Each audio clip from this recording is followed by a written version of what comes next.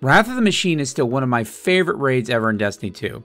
And it looks very likely that that is going to be the Reprised raid that comes back next season. If you've never tried to raid, or if you happen to not own Destiny 1, then in this guide, I'm going to go over a quick refresher on how the raid works, how the mechanics work. Some of that will change in Destiny 2, but based on what we've seen in the other raids, the Reprised raids, a lot of it will remain the same. The first boss is Vosik, and he'll be split between two encounters, Vosik Phase 1 and Vosik Phase 2. In Vosik Phase 1, you'll be in a huge area that's in the Plague Lands. You notice as you come in that obviously you're coming in the middle, and there's an area on the right and an area on the left. The way you can tell that are these little, looks like almost circles that are in the ground, and there are these little spinners above them. Again, on the right, middle, and left. Those areas are where the bombs come out that you're going to need to use for Vosik. So split up into 3 groups of 2, one right, one middle, and one left. One person is going to be a runner, I'll get into that in a second, and the other person is going to defend the area. The primary thing you're defending against are their shanks that'll come, and they actually take charges that you need to get to the damage phase for the boss. To get to that damage phase, one thing that you'll notice is that there are glowing arc orbs situated at different parts of the arena. You'll need to pick those up. That's the runner's job. The runner will need to keep going around and picking up those arc charges until they get 4 of them.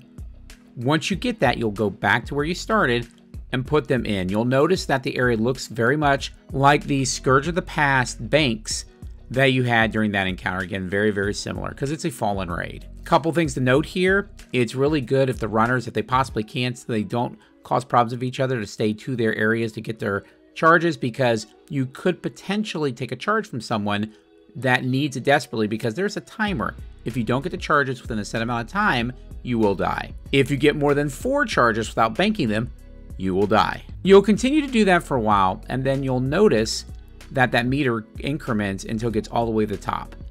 Now, one thing to keep in mind is if you let the shanks get close to those meters, they will take some of the charges away, which will cause problems. But if you keep doing that, what you'll notice is then balls will start dropping from the spinners. You'll take those balls and you'll throw them at the boss's shields. One thing to keep in mind is if you throw them around the same time, it actually will take off more of the shield quicker. But take the shield off and then you can do damage.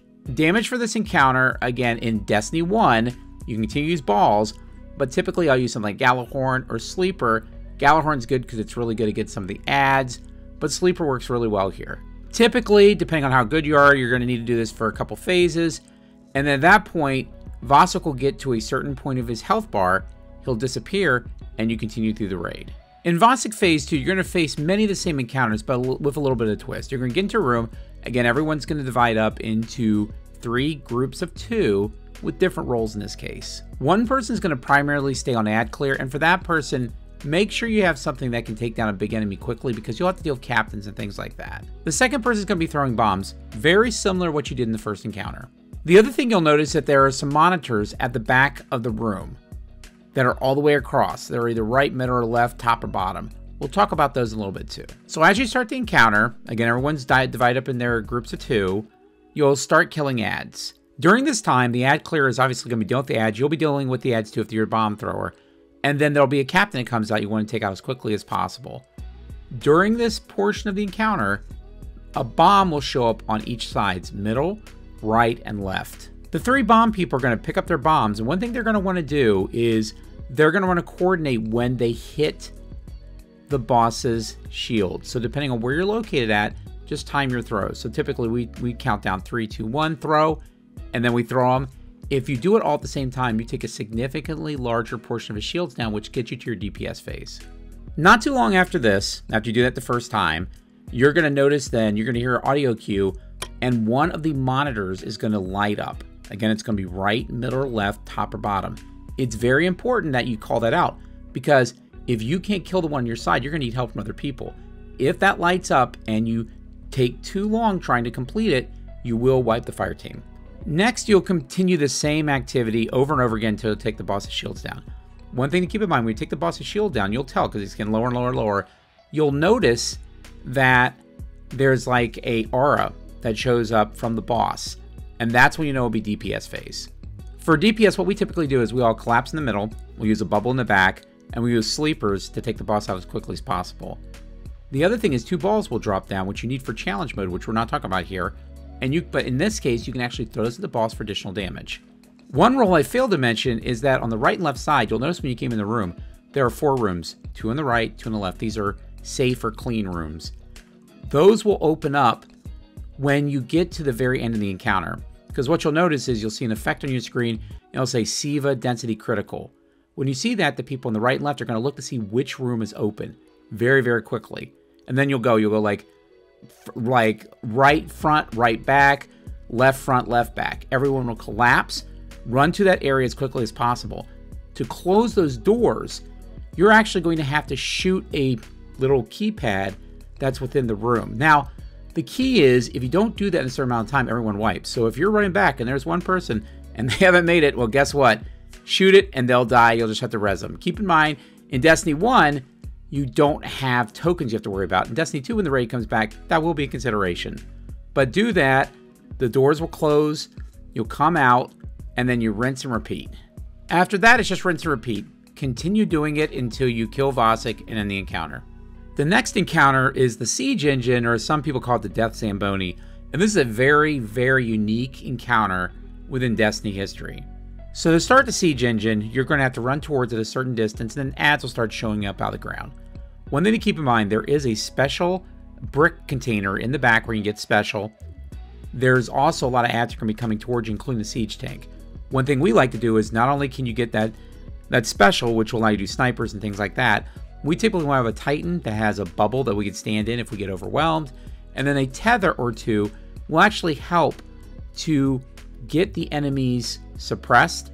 You can shoot them, it'll drop orbs, but it'll control the battlefield. While you're doing that, you'll notice that the tank has, if you look in the center, has a center area and 2 turrets. Use snipers or scout rifles to take the turrets out, then the middle will open up, shoot the middle, you'll see it kind of explode a little bit. At that point, you'll be able to jump on top of the siege tank. Jump on the siege tank, and then let it continue down. Just ride with it. It'll ride through the barrier, and it'll continue going to where you need to go to. Once you get through the barrier, continue to move forward. There'll be ads to still work on, and you'll notice at the very end there's a fallen ship coming in, and a bunch of enemies spawn at the bottom. One of the things that's really useful here is a tether once you get to that part, because you can tether all the enemies. Kill all the enemies, and then you'll be able to get the engine parts. One thing to keep in note if you're playing this on hard mode is that you can shoot the cannons off of the fallen ship just like you can in GMs. And again, in hard mode it's necessary. It's not necessary if you're playing this on normal. The weapon parts only allow you to carry them for 10 seconds until you become encumbered. Once you're encumbered, you can't pick up weapon parts again for another 10 seconds. So hypothetically, you could just have 3 people because there's 3 parts. Just alternate that all the way down the field. The problem is there's some other roles, so you might want to kind of just designate some people just for that. Other roles you might want to think about is as you go through here, there'll be those little fallen mines that show up. You might want to have someone go forward and shoot those. Those are really annoying. And then you'll see a series of captains, and there's going to be a really large captain you have to take up to actually get on the siege tank. So those 2 roles you might want to designate separately and have the other 4 people move the parts forward. A couple other pieces of advice is towards the sides, there are these arc areas on the very sides of the hallway you're going down. Try not to die on that, because if you die on that and people are trying to respawn you, they can die and then you can die when you respawn. So try to stay away from that. When you're moving the parts forward, try to time it so that if you're going across a chasm, so some areas they'll have like a trough and they'll have like a little bridge over it. If you go over the bridge, make sure that you have enough time to get across it before the timer, because if you do it on the bridge, it'll roll off, and that's going to be difficult for people to find. For the person who's eventually going to take Mexis, who's the larger captain, have that person continue to go forward. Usually I like to use a sword here and kill all the captains, because those will allow you to continue to move forward in the encounter. Get towards the siege tank, and then once you're at the siege tank, to get the ramps to come down so you can put the parts in, you're going to need to kill Mexis. Mexis is the large captain that's on board the siege tank. Once you do that, the ramps will come down. Once the ramps are down, the people who are moving the parts forward will alternate. The way I look at it is you have the warhead, the engine block, and the drive shaft. The way I remember it, if you're coming to the siege engine, I remember it as EWD. E is on the left, W's in the middle, drive shaft's on the right. That will let you understand where everything goes. While you're doing that and getting those in there, if you're running out of time, one thing you can do is that one person can actually sit in front. If you instead of facing towards the siege engine, if you're looking back towards where people are putting the parts in, you'll notice that there's a glowing object that keeps getting brighter and brighter there in the middle. If you shoot that and continue to shoot that, that actually will delay the white mechanic, so that's one thing to keep in mind. Do that, put all the pieces in, and you finish the siege encounter. Next, you'll get to Aksis, and Aksis it's an interesting encounter for Destiny 1 because many of the Destiny 1 raids, if you go back and do them now, not that they've been revamped to Destiny 2, they're kind of bland, right? The mechanics are pretty simple. It's pretty easy just to breeze through it. But Aksis Phase 1 and Phase 2 are actually closer in composition to a Destiny 2 raid in that everyone has to play a role.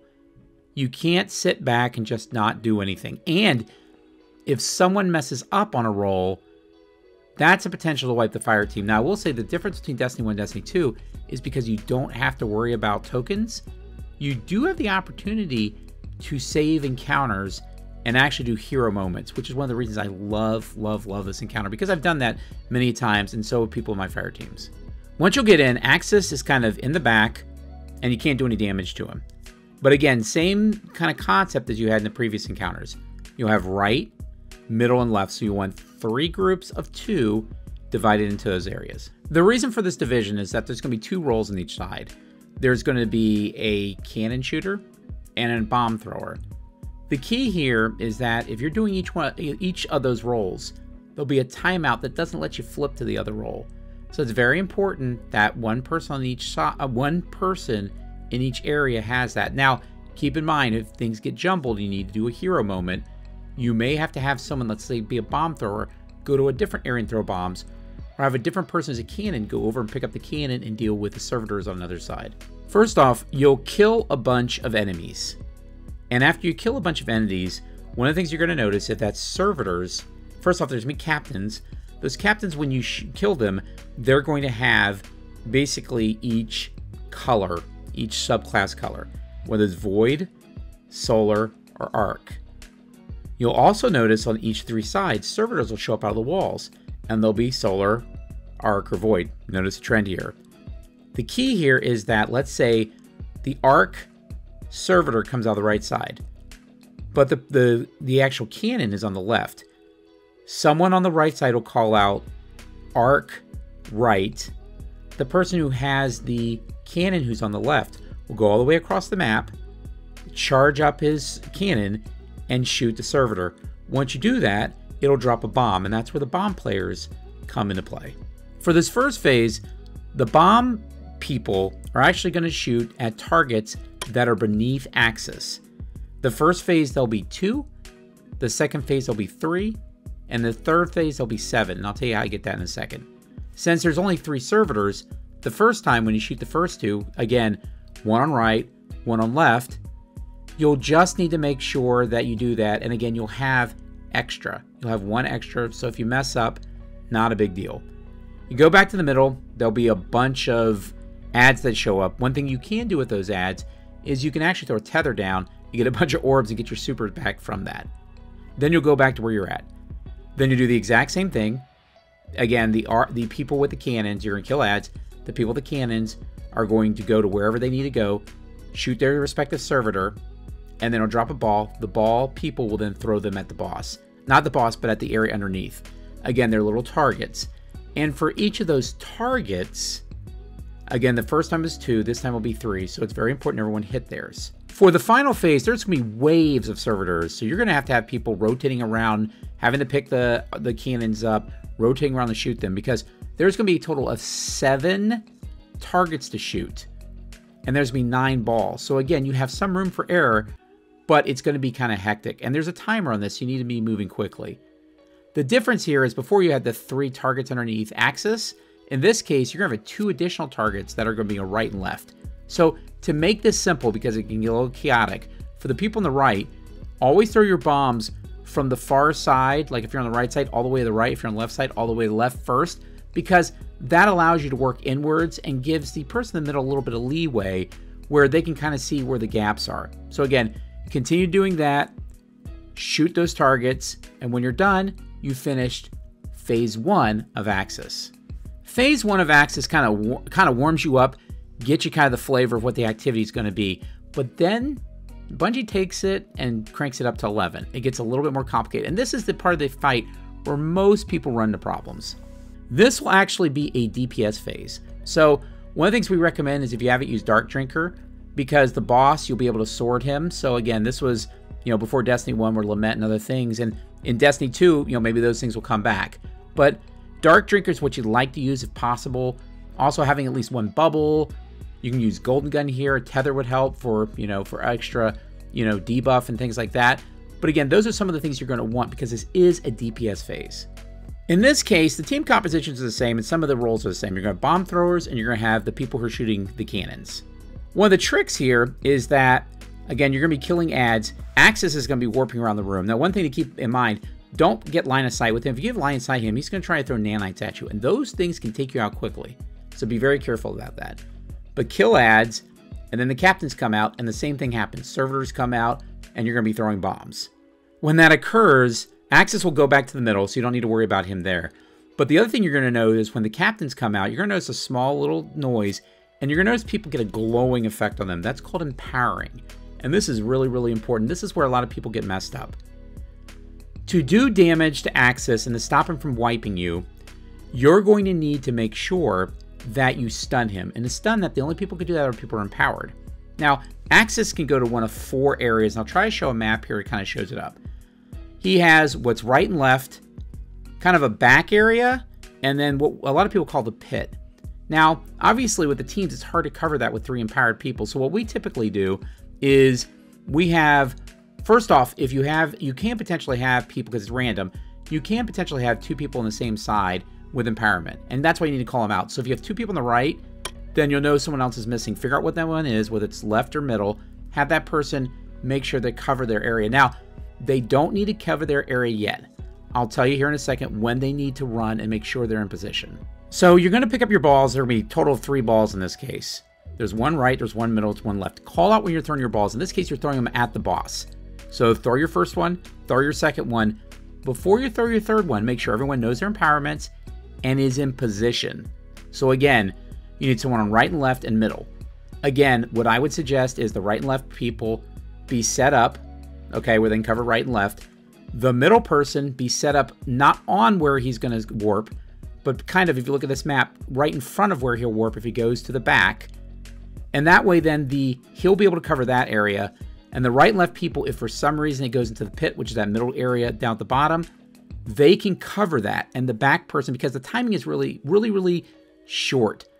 And having 3 people cover 4 areas, this is about the only way most fire teams can do it. So again, get your people in position, then throw that last bomb. Then people are going to call out, like, he's left, he's right, he's middle. Okay? And again, when you threw that bomb, make sure everyone is in position. If they need time, if they were on the right, covering right, and there were 2 people with the empowerments on the right, have them go ahead and left. Give them a few seconds to run over there before you throw that last ball. But then you're going to call it out. You're going to say it's right, middle, or left. Someone is going to jump. The person with empowerment is going to jump on his back. And then they're going to hit a button. It depends on what device that you're on, what the button is. And then you'll stun him.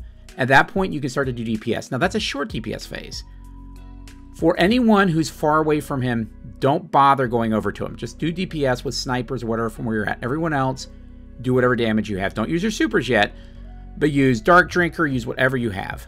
Immediately after you start doing damage, the empowerments are going to reset. Now, you may be empowered again, okay, but you may not be empowered again. It may be switching to someone else. So you're very quickly, while you're doing damage, going to have to call out right, middle, and left. And if there's a gap, if there's 2 people on left and there's no one on right, you're going to have someone call right. The very important thing is if you're doing DPS, the DPS phase is very short at the very beginning. So if you find out you're in empowerment, you have to cover some area, don't worry about doing more DPS. Immediately run over and make sure you're in position where you need to be able to do stun. If you don't do the stun, it initiates a wipe, which will shorten your overall DPS phase, which I'll explain in a second. Repeat this again. He's going to move to a different area. You call it where it is. You stun him. Empowerments reset. You do damage. The third time he does this is the most important time because this is going to be the largest DPS phase. Once he does this, everyone converge that area, put your bubble down, put your tether down, do your golden gun, put your grenades, get your dark drinker, and just go on town on him, right? Because that is the largest phase you're going to have. Once that is complete, you'll notice that the white mechanic is coming up. You're like, what do I do? At this point, what you'll probably have noticed at the beginning is that there are 4 plates at the back. They're not really plates. They're like columns in the back, okay? The way we handle it is if you're looking at the boss. So say you're looking at the boss when you came in, turn around, okay? The way I always do it is we always start from left to right. We don't call them out. You can make them numbers, whatever. We always just make sure, and just make sure as a fire team you're aligned on what it is, that we take the left one first, then we keep moving to the right, taking them subsequently. Because even if you're at the other part of the arena, you can get to it, no problem. You know, even if you're slow, whatever character you are, even if you're slow, you should be able to make it over there. Once you're on there, then the plates come down and you start over the phase again. The reason it's important to take the same one is because those 4 control your DPS phases. If you happen to jump on, let's say you jumped on all 4, well, guess what? You don't have another protection area, and you better get them in the next phase. So that's how they controlled in Rage. Instead of making it definitive phases, they gave you those 4 plus 1 more. So you have a total of 5 damage phases. But again, it's important to get in them as quick as possible because sometimes the empowerments and things like that can make teams frustrated. I would say the frustration level can be similar to like Garden of Salvation or something like that, where teams get stuck on multiple damage phases and you have to have flawless timing with certain mechanics. And if you don't, that's where people can get frustrated and start making stupid mistakes. So getting them as few of DPS phases is really important. So continue to do that. Again, knocking down your servitors, throwing the balls, doing your empowerment, covering the plates. Do that a number of times, and of course taking your white mechanic column if you need it. Do that a number of times, and then he'll go in the back and do a final stand. This is as his health is getting lower. One thing is very important. You can't get up there with Dark Drinker. So try to keep snipers available or something that's longer range. Try to keep a super available or 2 that you can take him out, because that can mess you up, and that's very disappointing in starting this entire encounter over again. So make sure you do that, and then that's the encounter. Another kind of thought too when you're doing DPS is if you keep the cannons, and I'm assuming this will happen in Destiny 2 also, you can use those to do damage to the boss, and they do a ton of damage. So that's one thing to keep in mind. Don't let those sit there. Go ahead and use that. For the actual servitors, the other key is don't let them get there. They'll start moving towards like these glowing panels in the floor. Don't let them get there. If they get there, that's another thing that initiates the white mechanic. And then the final thing I would say is just, be flexible. You're going to have people die. So when people die and they're running a roll, just have someone cover them. Call it out. Say, I had this bomb or this cannon, I was covering this, and just help them out. Because again, one of the things about this raid is it requires a lot of coordination. Everyone has to do a roll, and you can't really sit back and just do ad clear. So if you're expecting that going to this raid in Destiny 2, because I guarantee you they're going to add other things. They're going to add champions. They're going to add other modifiers, because we're significantly more powerful than we were in Destiny 1, right? They're definitely going to up the intensity. So when this raid comes out, expect a grueling day 1 encounter. Obviously, since we've done it before, we'll have an advantage, but Bungie knows that too. And with this being probably one of the last reprised raids, I expect them to go out with a bang. That's the video, guys. Again, Wrath of the Machine is simply one of my favorite raids, if not my favorite raid in all of Destiny 2 or 1. I would say probably at this point, maybe Last Wish is the only thing that maybe beats it. But Wrath of the Machine definitely is in a league of its own. And for those who didn't get to play Destiny 1, I'm looking forward to seeing what you guys see in the encounters and how much you enjoy it. So again, that's the video. If you like it, feel free to like the video, subscribe to my channel, jump my Discord. I'll see you guards in the tower.